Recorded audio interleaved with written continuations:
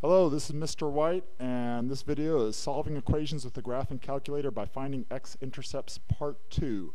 I'm going to apologize in advance because somebody could rightfully criticize me for cramming too much content into this video. And so I'm going to see how this goes. Students, let me know, give me some feedback as to whether I should have split this up into several videos or whether you were able to grasp everything. All right. Okay, let's jump on in. Let me first address something that you may have noticed in the last video.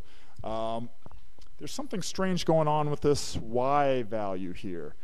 In the last video, we solved a quadratic equation by finding the x-intercepts. And again, that was here. That was one of the x-intercepts. And we found the other x-intercept here. And you know that for x-intercepts, we're supposed to get, at this point, we're supposed to get a y value of 0. That's what makes it lie on the x-axis. But look at what we actually got. This is a huge source of confusion for students who aren't used to seeing this. So let me explain what's going on here. Sometimes your calculator does this, and maybe when you tried this, maybe the calculator said 0, or maybe it gave you something weird like this. It may surprise you to know your calculator is far from perfect, and sometimes it is off just a tiny, tiny bit. What your calculator is displaying here is in its various algorithms for coming up with a solution, it came up with a y value of -1 times 10 to the -12th power, and it basically said, you know what, that's close enough to 0, so I'm going to stop. Let me remind you how small a number this is. If I were to write this out in decimal form, it would be -0.000000000001. So again, what you're seeing here displayed on your calculator is shorthand for the scientific notation, -1 times 10 to the -12th. And I hope you'll agree with me and with the calculator that, you know what, when we look at this number, that's close enough to 0 for just about anything that we're going to do. So don't be thrown off on that. Your dead giveaway here is that whenever you see this e followed by like a large negative number like -12, consider that to just be 0. Okay, let's go on to the example for this graph, or I'm sorry, for this video. And you're going to learn pretty quickly that when we see large numbers like this, it's often a sign that some strange things are going to occur. But let's go ahead and just jump right in and typing this into the calculator. So remember, we will go to our y equals button, and let's go ahead and type in 100 x cubed. If you're not already familiar with this little caret button, as it's called, C-A-R-A-T, this caret button is what gives us our exponents, so x to the 3rd power. If you're on a TI-84, make sure you hit this right arrow button to exit out of that exponent field. If you're on a TI-83, the display will look a little bit different, but see if you can figure that out on your own, and be sure to ask me if there's anything confusing you about it. But let me type in the rest of this. -90. I could go ahead and use that caret button again, but we use x squared so often that it's got its own button right here. So there's 90x squared. Minus 1630x minus 2100. Okay, a habit you should get into is when you have just finished one problem and you're moving on to another, try to make it a habit. That you may likely have some strange window settings, so to kind of restart at the same point every time, instead of just hitting the graph button, let's go to zoom number 6, zoom standard. So I could arrow on down to number 6, but what's a little bit quicker is to just go to the keypad and type 6. And that'll give me zoom standard. And what that does is it gives me a nice window settings that goes from -10 to +10 on the x-axis and -10 to +10 on the y-axis. Okay, so as I predicted, as we may have expected, we're seeing something a little bit strange here. And in order to see what's really going on, I'm going to turn to a different program. I'm going to turn to GeoGebra, which you'll see me using plenty in my classroom. I'm going to go to GeoGebra. I think it'll do a better job of showing what's happening here. So here's that same graph shown here in GeoGebra. And one of the things I like about GeoGebra is it lets me dynamically zoom. So watch what I'm talking about here. I can grab the axis here in GeoGebra And rather than wait for the slow TI-84 calculator to display, I can just dynamically in real time here change my window settings. And notice how when I have a Y min and a Y max that are much larger than the default values, that this graph starts to look like something a little more reasonable. So you may be wondering, Mr. White, how do I make this happen on my TI-84 or TI-83? And let's go back and address that. Okay, so here is the calculator. Let me just blank this out here. Let me go back to this. Okay, and here's the first big tip. This one takes a little getting used to. Please listen carefully. Please, please, please follow along on your calculator. Pause the video. Make sure you're getting this, because this is a very useful technique that you'll want to use all year long. Okay, so the idea is I have a sense that the graph is kind of coming up here to the visible part of the screen and then going really far down below the screen and then shooting back up very quickly. Here is tip number one. Tip number one is to go to trace. Trace rides the cursor along the curve, whether it's on the screen or not. So right now, I see, look at these coordinates here. X equals 0, and Y is negative 2100. That's way off the screen, but that tells me right there that this graph exists far below the x-axis. And while still in the trace mode, go ahead and use the arrow keys, and let's see what happens. I can go to the left, and notice that as I go to the left to these negative x values here, the y values are starting to rise. They're rising up, and I see that the y value here, it's briefly on the screen, but if I keep going, it goes back off the screen. I'm going to go back to the right here. And again, when I'm sensing that these are negative values, I want to see how low does it go. So let's keep an eye on those y values and see just how negative does it get. And we're going to use that information to set our Y min settings in the window. Okay, so again, keep an eye as I arrow to the right on these Y values. Right now it's negative 839. Again, please follow along on your calculator, pausing as necessary. It's getting down into the negative 3,000s, negative 4,000s. Negative 5,000s, and that is where it seems to reach its minimum. So that gives me an idea that if I want to see the low point on this graph, I need to go to a Y min setting that will capture or will include that negative 5184 or so. And I see that at that point it's starting to rise back up, and eventually, if I get lucky, I may even see the cursor on the screen here briefly. Sometimes we don't.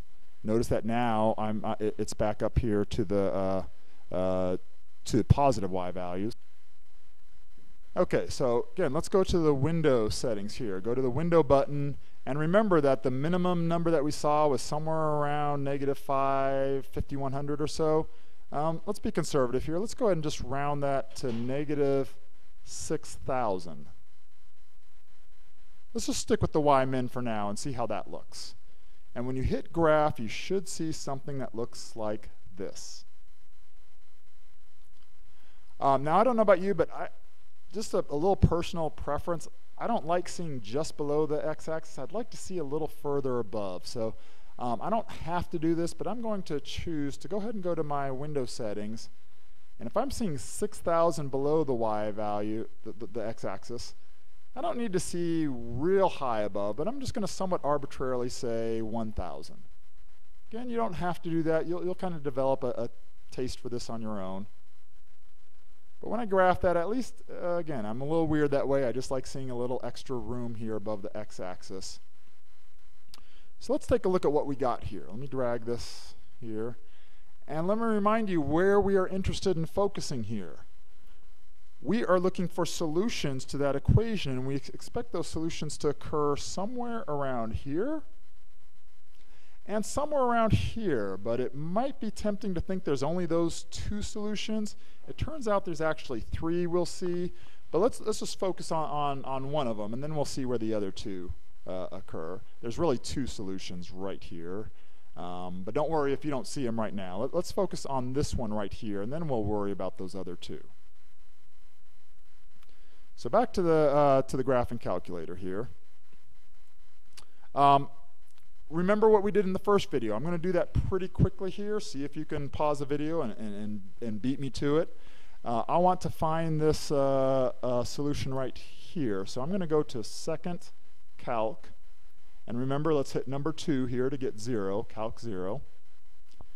And I'm going to use that shortcut that I showed you where we just type in our left and right bound. You could use these arrow buttons, but I'm going to look at the little tick marks here, and I'm going to approximate that my solution lies somewhere around 1, 2, 3, 4, 5, 6, a little hard to tell.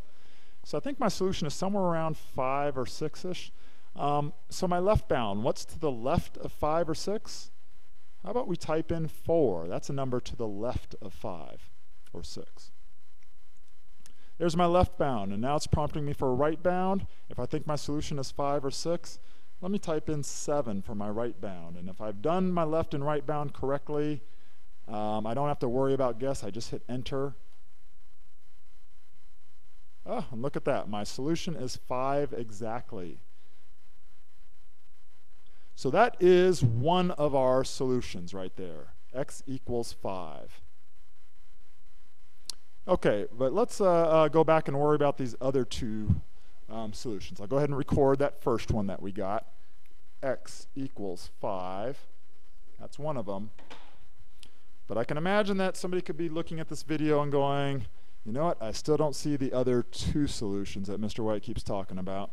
So here's another really useful trick. I don't use it all the time, but sometimes it comes in handy.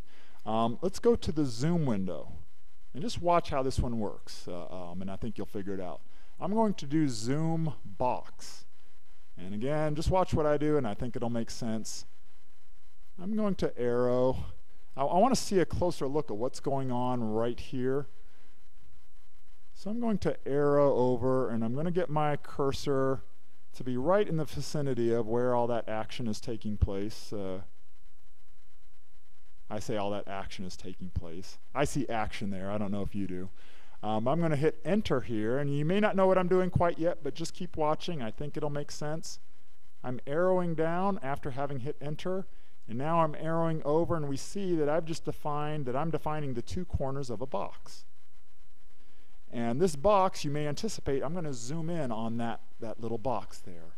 So I think that looks pretty good. I'm going to go ahead and hit enter, and it is going to zoom in on that box that I just defined. And you still may not be convinced that there are two solutions there, so I'm going to do that again. I'm going to go to zoom box again, zoom enter, and once again I'm going to zoom in even closer.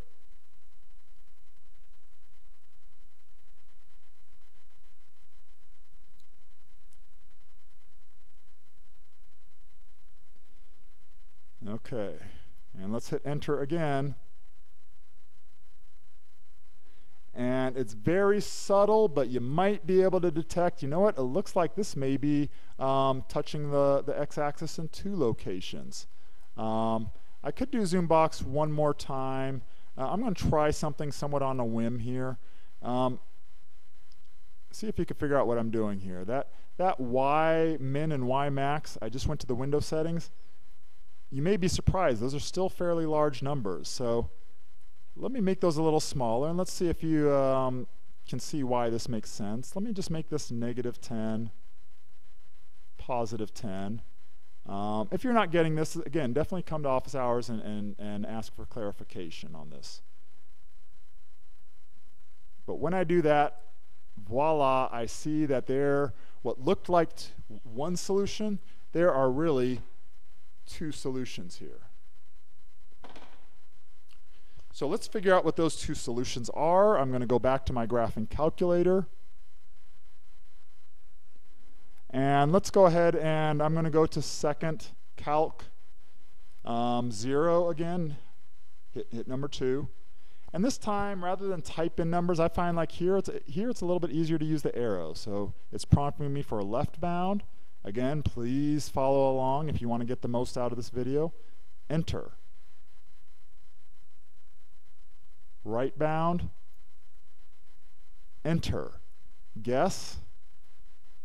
There we go. There's one solution. Let's go ahead and do the other one. I'm going to do this a little bit quickly because hopefully this part is making sense. This was in the first video. Hopefully you've practiced that skill a little bit. Okay, left bound, enter. Right bound, enter, guess. Okay, so if you remember from a couple minutes ago, we had one solution, which was x equals 5. We just found our second and third solution. I'm going to write them a little bit bigger here and put a big old circle around it. Now, are all the equations we solve going to be that much work?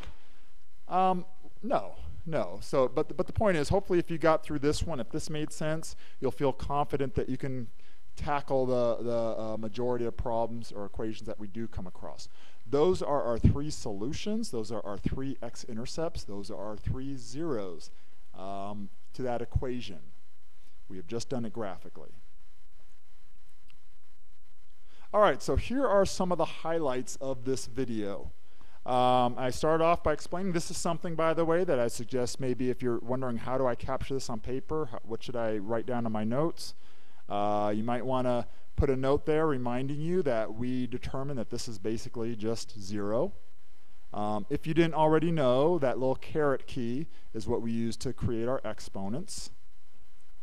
Second insert, I was going to cover that, but I realized this video is already a little bit intense, so I'll get into that some other day. I recommended, remember that when you start a new problem, especially if I remind you, if I go back to this, let's go to those window settings. You can probably imagine that those window settings here, where we left off, are not going to be the same window settings you want for the next problem. So get in the habit of starting off each new problem by going to Zoom Standard, and that just resets everything to -10 and 10. I mentioned using trace, and I realized, oh shoot, I forgot to mention table. Let me throw it in here real quickly, but then I'll save it for another time to get into more detail. Let me suggest that you go back here and you go to second table, and that's another good tool you can use. You can arrow up or arrow down in the table, and you may wonder why I didn't leave off with that one. You may like that one a lot better. This is a good way of seeing what kind of y values you're dealing with. We can see that we're dealing with y values that get into about -5100 range through the table instead of using trace. So again, play with that on your own. See if you can make that one work. We looked at we used that to adjust our window settings. And finally, Zoom Box was a useful tool for really focusing in on a small part of the graph. So, I know that was a lot. Again, students, please give me feedback. Was that too much for one video? I know it's going a little bit long here, but let's see if you absorbed all that. Let's go ahead and have you try one on your own. Okay, so again, go ahead and pause the video at this point and try to solve that one on your own graphically. In just a moment here, I'm going to go ahead and reveal the answer. So again, pause this, solve graphically, and then hit play and see if your answers match mine. All right, here are the solutions to this one. We should get x equals -3, x equals 6.6, and x equals 6.8.